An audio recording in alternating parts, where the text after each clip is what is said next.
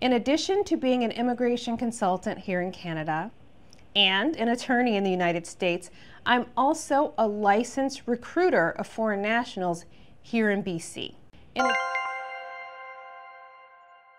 Being a licensed recruiter in BC requires a security bond of $20,000, and you'll find a list of us online on the government website.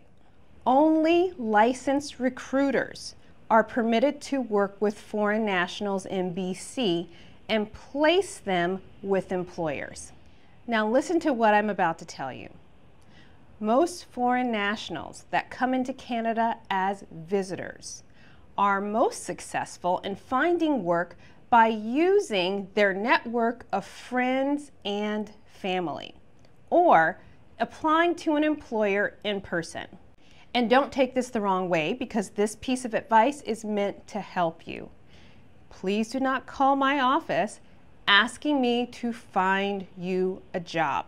If you are here as a visitor, your best approach is to find your own job.